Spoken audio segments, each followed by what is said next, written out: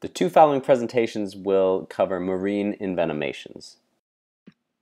It is estimated that there are over 2,000 venomous or poisonous species living in our lakes, rivers, streams, and oceans. For this presentation, we're going to focus on those in the ocean. There are three mechanisms by which envenomation can occur: bites, nematocysts, and stings. At the end of this presentation, we'll also cover coral lacerations and their complications. In relation to bites, we're going to focus on those that occur via octopi and sea snakes. The blue-ringed octopus lives in warmer waters, specifically Southeast Asia and the Indian Ocean. Bites from a blue-ringed octopus generally occur during handling-related incidents in which a scuba diver or person will see a blue-ringed octopus and try to pick it up or play with it. The blue-ringed octopus contains a small beak that will deliver its saliva below the skin, which contains a tetrodotoxin-like substance, which is a sodium channel blocker. This will result in the person experiencing paresthesias, muscle weakness, and in severe cases, respiratory arrest. Not all bites are fatal.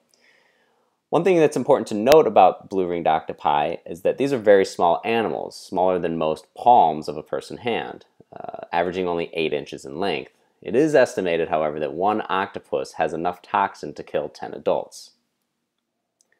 If a person is bitten by a blue-ringed octopus, they may not experience any symptoms other than localized site pain for about 15 minutes. First aid warrants local wound care with irrigation, dressing the wound, updating a person's tetanus status, and providing analgesia. If a person develops respiratory symptoms, it's important to initiate respiratory support via mechanical ventilation. The sea snake is an elapid, also known as the coral reef snake, so similar to the coral snakes that we find on land. It's present in warm waters as well, as you can see here. Besides living in the ocean, another huge difference between sea snakes and land-based coral snakes is that the venom of a sea snake is myotoxic, affecting the muscles, whereas land-based coral snakes have a neurotoxic venom.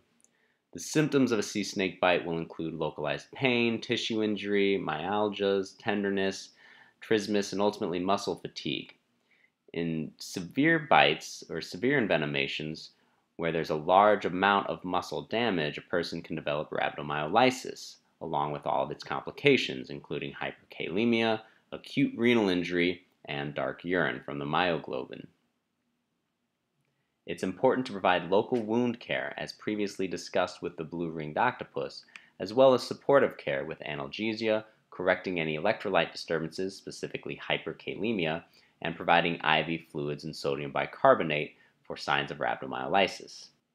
In an instance of a sea snake bite, it is essential to contact a toxicologist because there is an antivenom that is available to help reverse the effects. Moving on to the next mechanism of envenomation are nematocysts. Nematocysts are spring-loaded venom cells. They contain a tiny hair-like projection which, when touched or triggered, it will release a barb that contains a thread and the venom. This is a picture of a nematocyst. Going from the top at A down to D, you can see how it occurs that the barb with the thread is released. Nematocysts are commonly found on the tentacles of jellyfish, although they also are found in fire coral, as we'll discuss in a few moments. It's important to note that they are functional even after an organism's death, meaning that if a dead organism containing nematocysts is touched, the nematocyst can still be triggered, releasing the barb, the thread, and the venom. The most common animal that utilizes nematocysts is the jellyfish. Jellyfish are found worldwide, including the Arctic region. They are often difficult to see due to the fact that they are transparent or translucent. Almost all jellyfish stings are via accidental contact because jellyfish by nature are not predatory or hunting humans. The picture here is of an Australian box jellyfish, which will become important in the next slide. Symptoms of a nematocyst envenomation are predominantly dermatologic, with pain, burning, and itching to the site, followed by red urticarial lesions which can last up to 10 days. In severe instances, necrosis at the site can occur.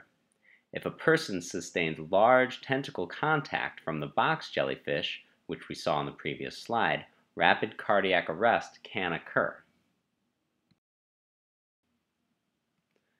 The Portuguese man-of-war, while not technically a jellyfish, also utilizes nematocysts for envenomation.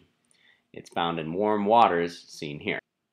The effects of a Portuguese man-of-war envenomation are similar to jellyfish in that there is a localized dermatologic reaction, but there can also be cardiopulmonary effects with complete collapse of the circulatory system, and in the musculoskeletal system you can develop focal limb paralysis, which if you are swimming has been known to result in drowning. The final organism we'll talk about in relation to nematocyst envenomation is fire coral. Fire coral is found worldwide and is not technically a true coral. It does create a localized reaction similar to the other nematocyst envenomations with urticaria, redness, edema, and in this case, vesicle formation. Nausea and vomiting have been known to happen but are rare. Fire coral envenomation is not to be confused with coral lacerations, which will be discussed in the next presentation. The picture to the left is an example of what fire coral looks like, and the picture on the bottom right is an example of the fire coral dermatologic reaction. Now that we've discussed the three organisms that are predominantly responsible for nematocyst envenomation, we'll move on to the treatment of nematocyst stings. The first step in first aid treatment of nematocyst envenomation is to remove the tentacles. This can be done in several ways. Some people recommend taking a credit card with its edge and simply scraping along the skin where the sting occurred. Other people have advocated for taking tape and simply applying it to the area to remove the nematocysts that still might be present. The next step would be to apply either hot water or acetic acid.